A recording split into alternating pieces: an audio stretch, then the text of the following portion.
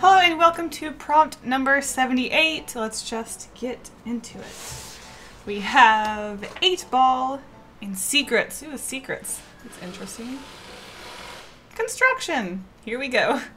So as you know, during last prompt, I talked a lot about wanting to rediscover my style and that I felt like I was losing my style. So with this prompt, I wanted to focus on a simple yet creative idea where I just focused on drawing something for me and just focused on my style. You know, like less is more. You can definitely get a very powerful idea from something very simple. So I think that's something I want to focus on as well as my style. So my idea obviously was having some sort of someone whispering to someone else, because when I think secret, I think you don't want a lot of people to hear it, so you're going to whisper to someone. There weren't many ways I could think of to represent an actual physical secret other than whispering in someone's ear, so I thought that was a really good way to go about that. I really like the way I pushed the shapes in that position on the witch on the second sketch, and I kind of wish I did push myself to do the background, but I'm very happy with the end result for this prompt. So let's get into creating that. So because I did just want to focus on drawing this the best I could, I didn't record the pencil because I just wanted to take my time with it. And I was having sort of an off day, so it was one of those drawings that I took a really long time to finish. I would draw an arm, take a break, draw a leg, take a break, you know, one of those days. It was also one of those days in the sense that I drew this on the wrong side of the paper. I have yet to draw on the wrong side of my watercolor paper, and I'm surprised it actually took me this long to even do it, but I did it.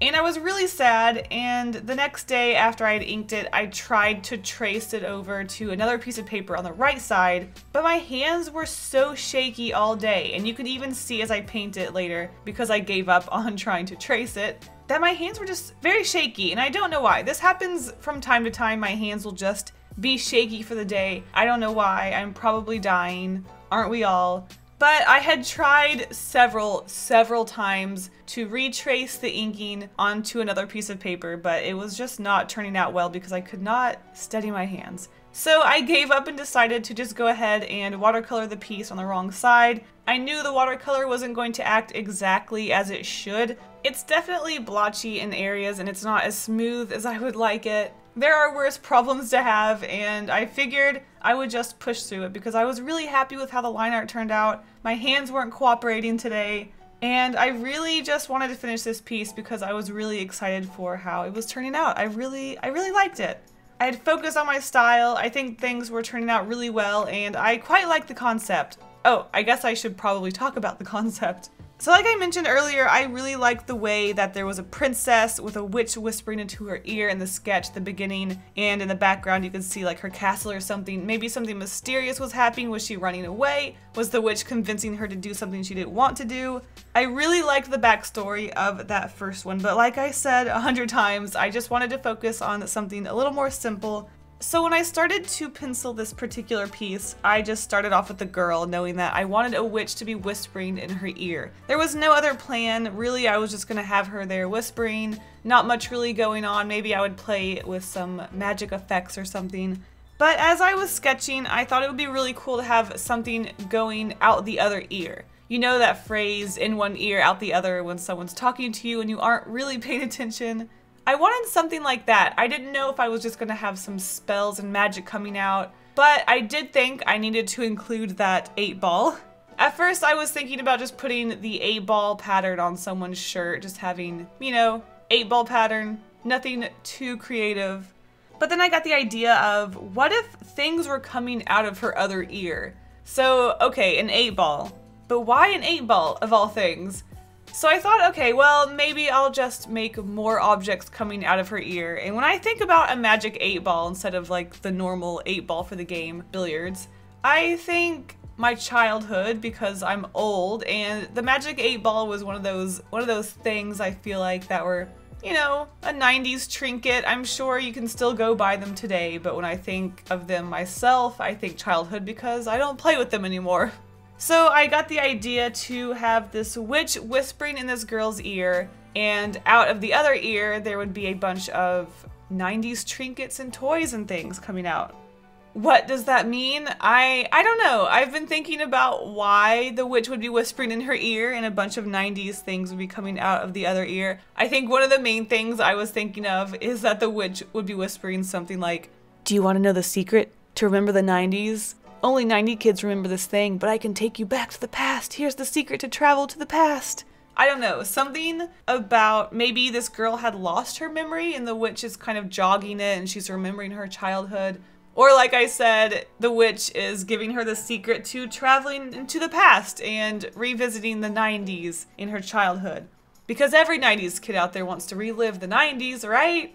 So kind of a weird concept, but I really enjoyed whatever this is. Like I said, just keeping it simple, just enjoying the process. I really like the colors of the characters. So the main thing I really love is, like I said, the colors of the characters. So the main girl in the center, she's got brown skin, she's got this reddish hair, and I love the pink of her outfit. It's just very cute, and I love her overall. So I wanted her to be the focus of the illustration because she is in the center. Whatever is happening to her. So I didn't want the witch to be too overwhelming as far as her color palette went. I thought because she is a modern witch, maybe she would be a little more colorful just to kind of mix it up. I didn't want to be too cliche with witches wearing black.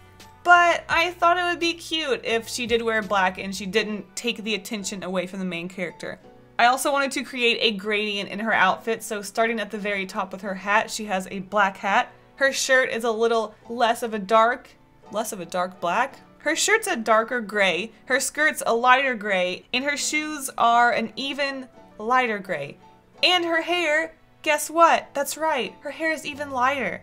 I really liked the idea of giving her silver hair. Once I had come up with the whole black and gray outfit thing, I thought silver hair would just be really cute, especially for a witch, and I think it just matched so perfectly well with her outfit going from black to gray to lighter gray to even lighter gray, and especially because her hair is up with her hat where it's the darkest, so of course her hair really pops off of her hat.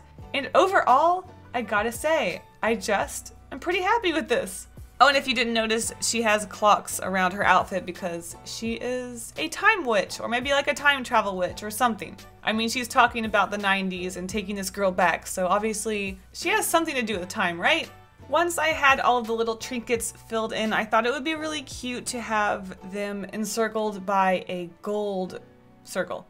I haven't used my Fine-Tech gold paints in a while, and I think it really needed something to make the characters pop, or at least maybe just frame them or just have them in a circle. It's a very magical scene, so I figured having this shining gold circle behind them would really put an emphasis, I guess, on what is happening. And overall, it just looks really cool. So gold circle background, would recommend. It definitely brings the magic to this piece, and I like it. Plus, like I said, I don't use my Fine-Tech gold paints a lot, and it's really nice to break them out every once in a while. So let me know in the comments, what's your favorite 90s trinkets? Haha, only 90s kids remember, and you're all very young.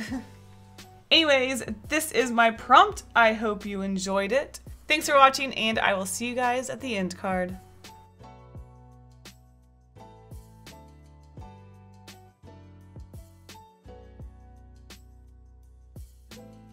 One of our featured artists this week put sumo wrestlers in drag. Aiden Arts, I found your drawing to be quite silly because I've never heard of sumo wrestlers in drag. At least, I think that's what this is. And it was really colorful and I just enjoyed this piece. Elle, on the other hand, put a crystal chandelier against a sumo wrestler, and, well, the sumo wrestler didn't stand a chance.